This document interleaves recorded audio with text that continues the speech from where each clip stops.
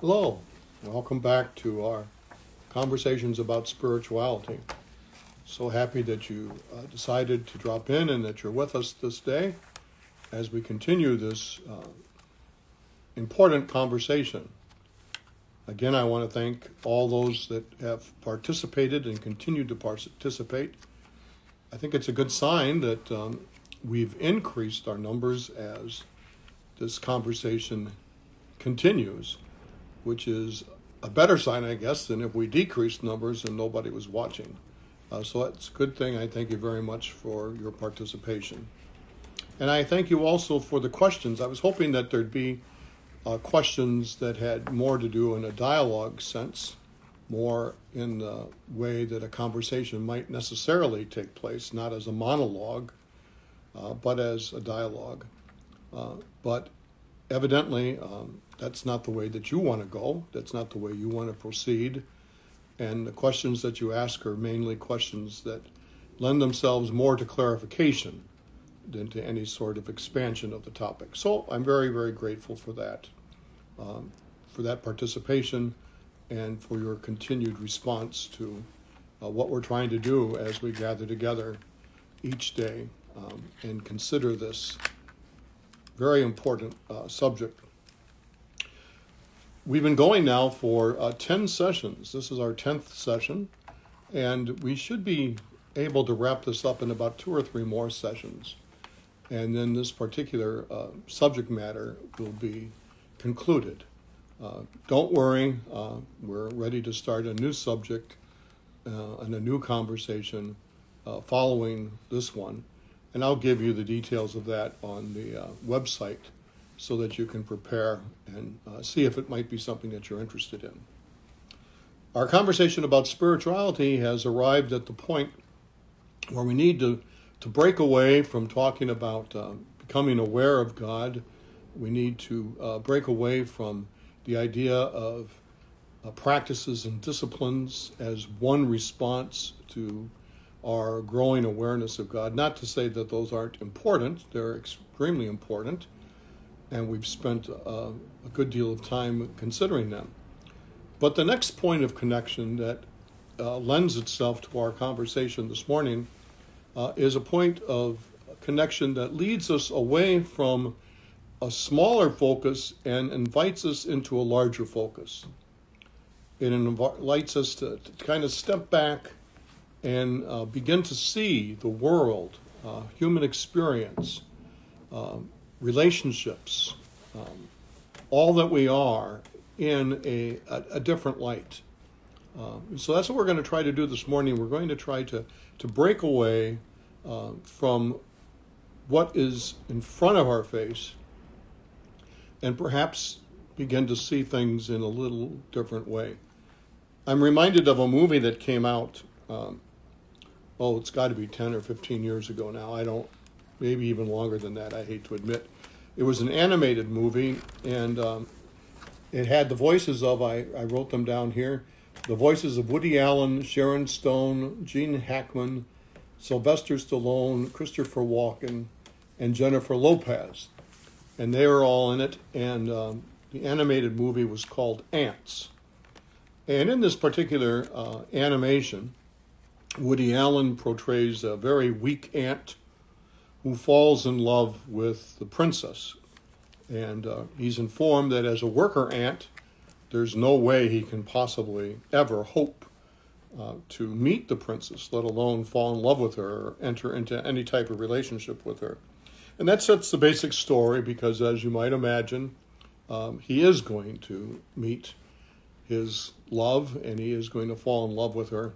But there's going to be all sorts of adventures along the way. And the adventures are not as important as, from our perspective, as the last part of the movie. When the movie's over and they're giving the credits in the movie, as they give the credits in the movie, they begin to pull the camera back from what you've been watching for the last 90 minutes. And as they pull the camera back, you realize that for the last 90 minutes of your life, you have been focused on all of the activities, the emotions, the plotting, the victories, the defeats, everything that takes place within the concept of a single anthill, a very small anthill in perspective. And as the camera pulls back, you begin to see that there's many other antholes. But for the last 90 minutes, you've only been aware of what's been going on in that anthill. And then the camera pulls back even more, and you realize that it is in the middle of a large field. Camera pulls back even further, and you see that the field is Central Park in New York. The camera pulls back even further, and you begin to see the outlines of the state of New York and the ocean. It pulls back until finally you see the universe as we know it, our world floating in the universe. And you see a much bigger picture. And that perspective is an invitation to change. It's an invitation to see a little bit differently. It reminds us of how we can get so caught up in the smallest detail of something. And even though all this other energy and all this other activity and all this other life and everything else is all around us, we have a tendency to concentrate just on our particular anthill. It's been that way. It's a way human beings live. It's a way that we perceive life. It's a way that we navigate life. But we're called to do something more. We're called, especially by the life of Jesus, we're called to live with a different perspective. Excuse me. And that different perspective is a perspective that invites us to lift up our heads, to take our focus away from all those things that dominate us, that distract us, that perhaps enliven us or perhaps challenge us, whatever our perspective does for us. To lift up our head, to get our head out of our particular anthill, and at the very least to begin to acknowledge and to see that there's more to life than just what's in front of our face. Jesus invited his disciples to do that. And he said that when you lift up your head, when you begin to walk with your head erect and you begin to walk as a child of God, you're no longer oppressed by the Romans. You're no longer beaten down by those who have more than you are. You're changed. It doesn't mean that you deny reality. It doesn't mean that you go through life whistling and pretending that nothing's happening to you. No, that's not what lifting up your head means. But it means that you change your perspective. You spend more time working on what can be done and how you can choose and how you can live, rather than spending time on what you can't do and what you have no control over. There's many different ways that we learn this lesson, and there's many different ways that we can experience this lesson. And each of them are always an invitation to us to begin to see in a different way. I remember years ago I was in Berkeley, California, and I was there for a sabbatical. In fact, I was writing a book at the time, and I needed a few months to finish the book and to get it ready in order to send it in to the publisher so that it could be published. And eventually it was. But nevertheless, during the time I spent in Berkeley, the neighborhood in which I lived was very near the University of California at Berkeley, which is a wonderful university. And I noticed as I was walking around the neighborhood and walking around the university, a very thick catalog was on street stands throughout the downtown area of Berkeley. So one day after being there a couple weeks, I stopped and I picked up on these catalogs.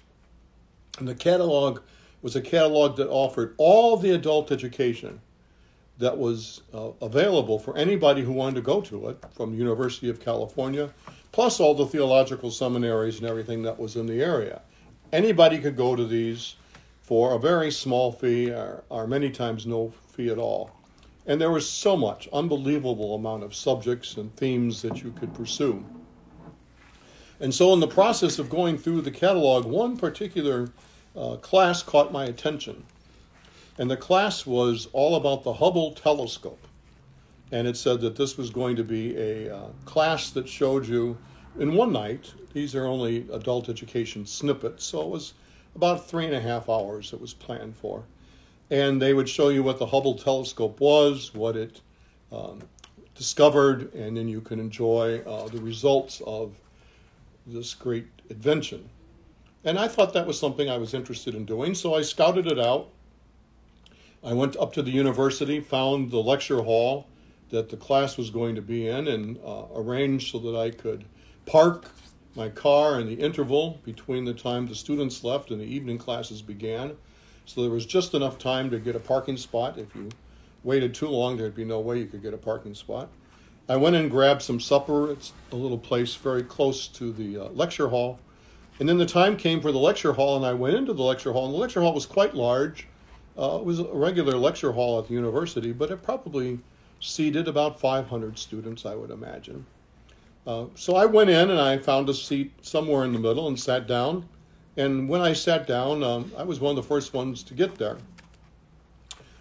I was a little early, but as it came closer and closer to the time for the class to begin, it started filling up. And one of the first things I noticed was it was filling up with people who were much younger than me, a lot younger than me.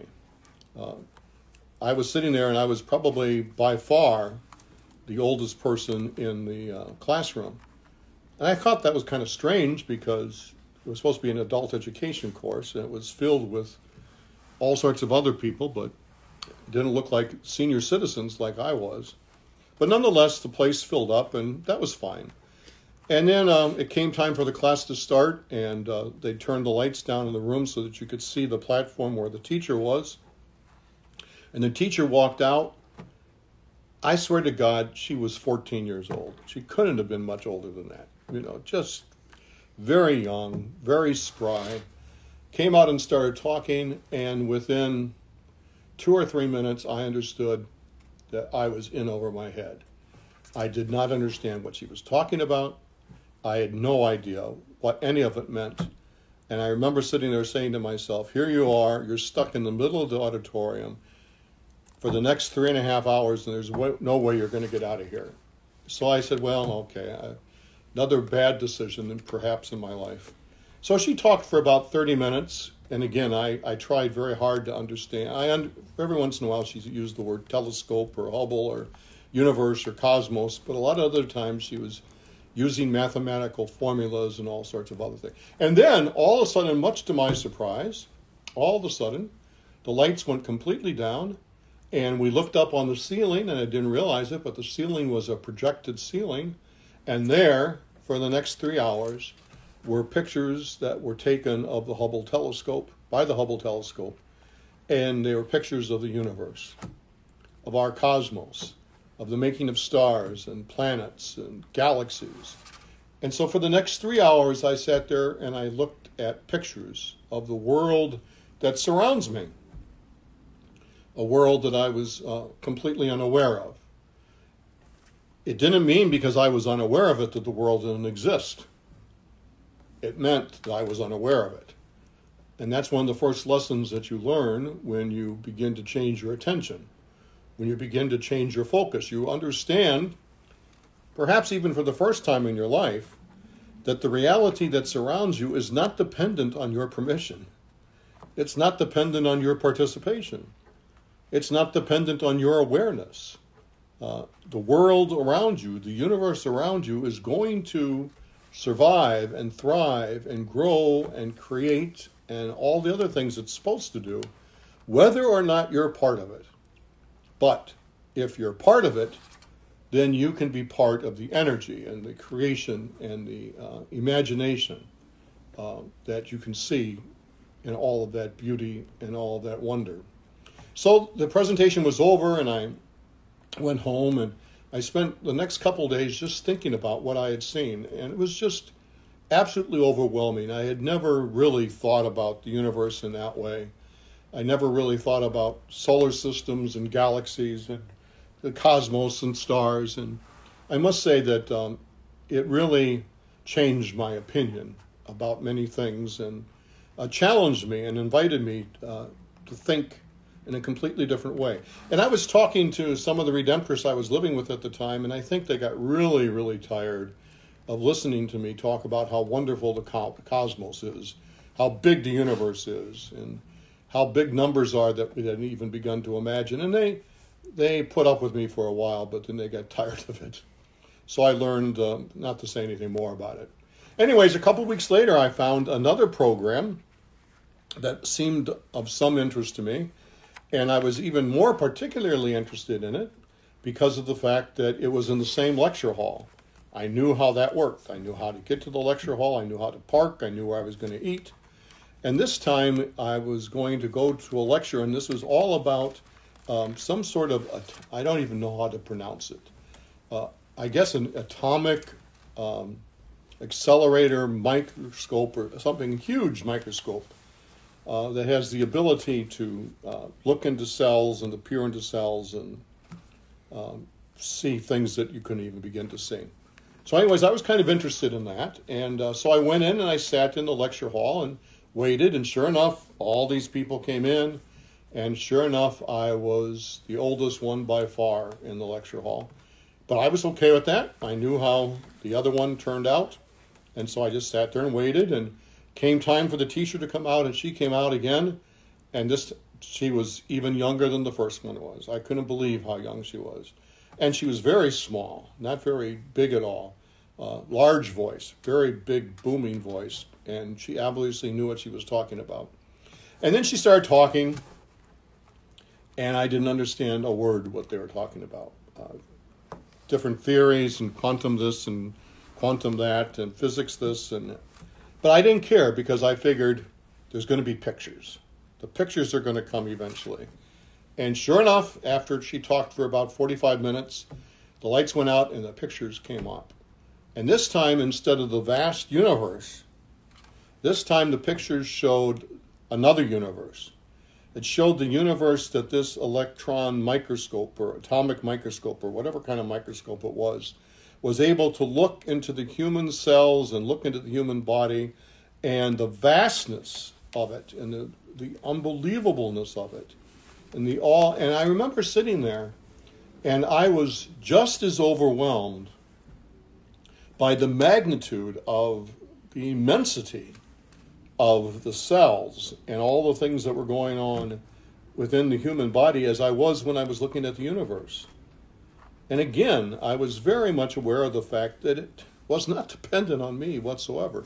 Even though within my body all this was going on, I wasn't aware of it, but it was still going on.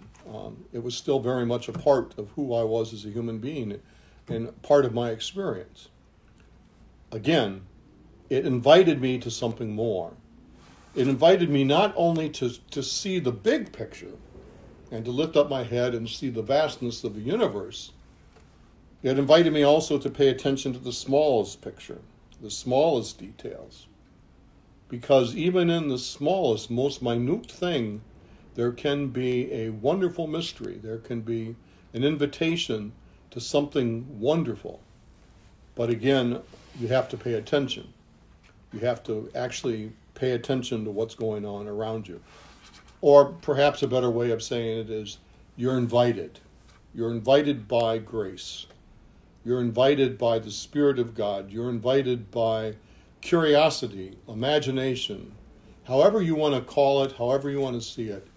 You're invited to pay attention, not to take it for granted. And in the process of becoming more focused and more aware of all that is around you, the bigger picture and the smaller picture, which is also filled with the uniqueness of God's mystery and God's life and love, there's a tremendous spiritual lesson to be learned. A spiritual lesson about the permeation, and this is from the Christian perspective, the permeation of God's grace that is everywhere and in everything.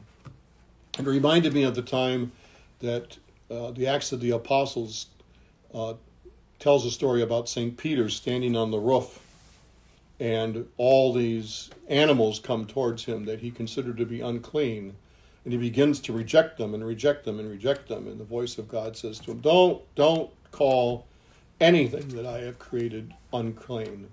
I have created it. It's not unclean. It reminded me of that story because there is everything within the experience of who we are as human beings. If, in fact, what Teilhard de Chardin has said to us, and I believe that it's true, that we're spiritual beings having human experiences, then all of those experiences, everything that we are, all that we're called to be, can call us to a fuller awareness of the presence of God, can call us into a deeper awareness and appreciation of what God has given us. And so as we widen our perspective and as we learn to focus on those things around us, then we begin to learn and we begin to develop. Here's a story from Jesus. And as usual, some of his most important stories are the ones that come to us as a result of the scribes and the Pharisees challenging him and poking him and daring him to say something profound. And this is what he says: I am the light of the world, and no one who follows me stumbles around in the darkness. I provide light to live in. Jesus replied, you have my word, and you can depend on it being true. I know where I've come from and where I go next. You don't know where I'm from or where I'm headed. You decide according to what you can see and touch. I don't make judgments like that. But even if I did, my judgments would be true because I wouldn't make it out of the narrowness of my experience, but rather in the largeness of the one who sent me, the Father, that fulfills the conditions set down in God's law.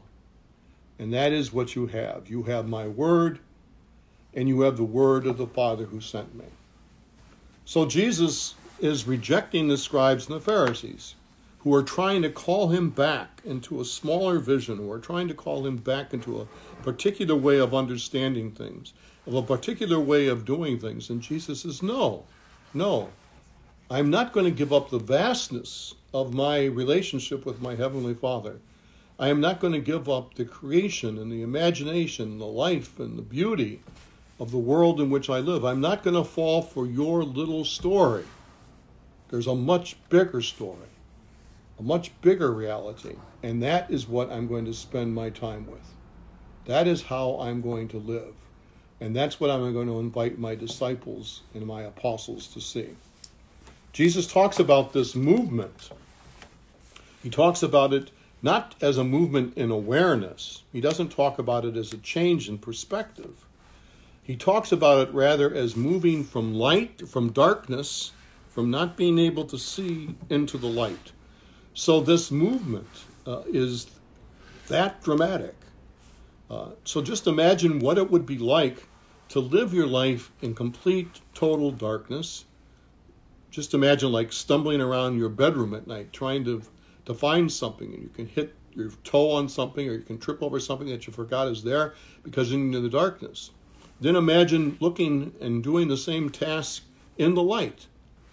The whole thing changes. The reality changes because you've moved from the darkness into the light. So what Jesus is talking about is this change in perspective, this entrance into intimacy with my Father, this entrance into believing that the kingdom of God is not something that's beyond you, but rather it's something that is within you. It's something that you can feel. It's something that you can touch, that it's something that you can experience. That is a movement from the darkness into the light.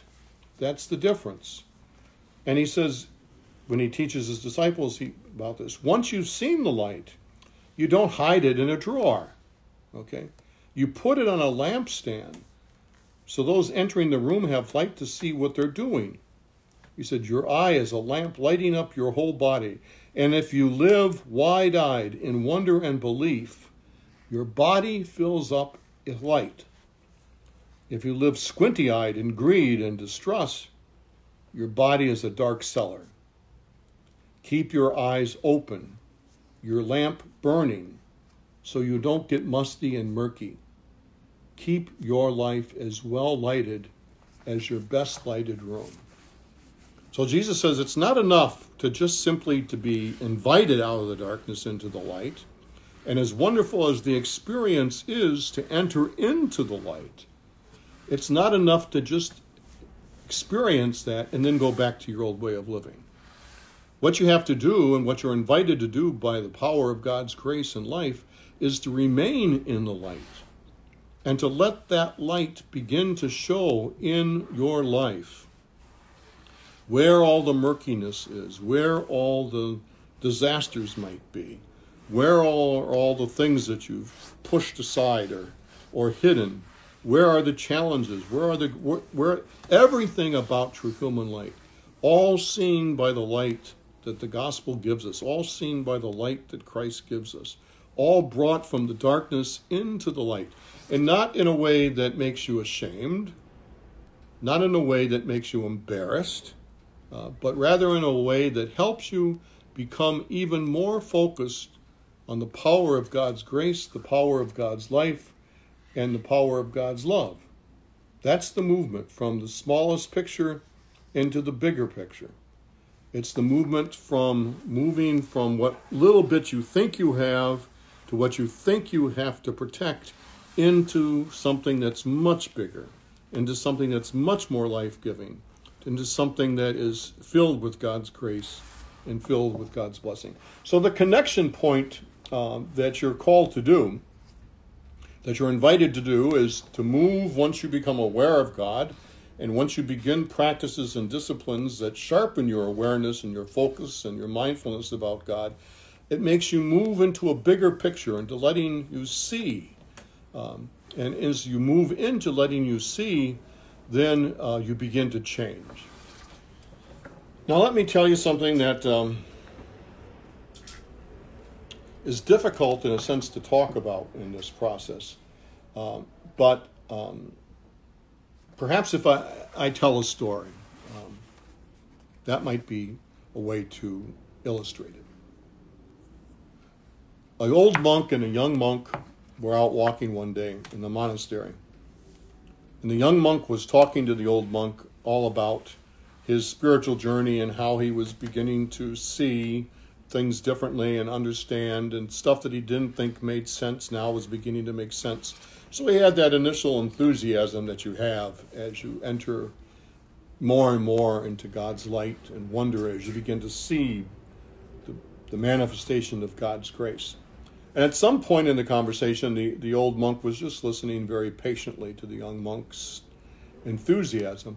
At some point in the conversation, the young monk looked at the old monk and he says, "Why is it, Reverend Father, why is it that people start the spiritual journey?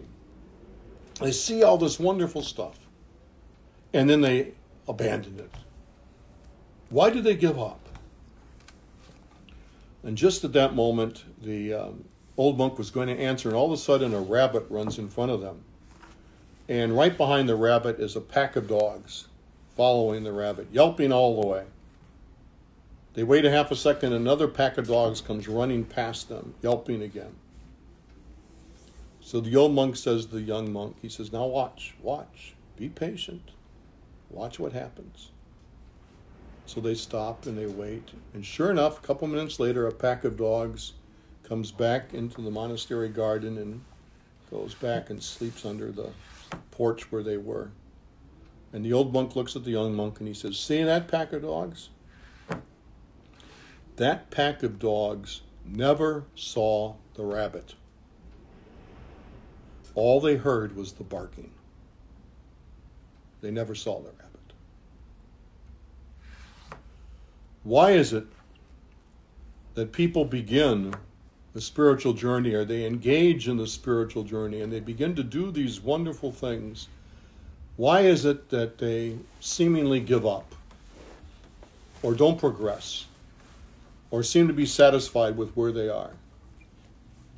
Because they've never seen the rabbit.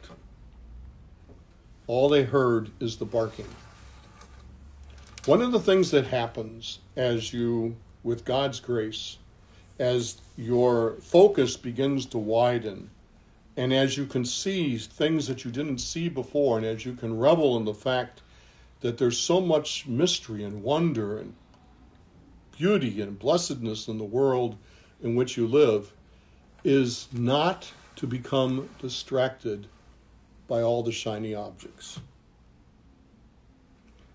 That is only the expression, one of the expressions of the person that you seek. Remember, it is a relationship. a relationship with a person. You're trying to connect with a person, a living person, a being. Don't be distracted by all that you think you see and all that you think you've learned. Pay attention to what is in the middle of it all. The old philosophers, the systematic theologians, would talk about it as the center, the ground of being, the presence of God itself. So you pay attention to what energizes, what enables, what calls forth, and not to get distracted by everything around you. Tomorrow when we continue, we're not going to talk about the big picture and the small picture. We're going to talk about the experience that leads a person to distraction. Why would you settle for the yelping and not go for the voice itself? What happens? And we know from people who have been on the spiritual journey before that there's a profound experience within this experience that is there, but it needs some attention to, and it needs some real guidance. So tomorrow we'll continue our conversation and we'll talk about that. Have a great day, and we'll see you tomorrow.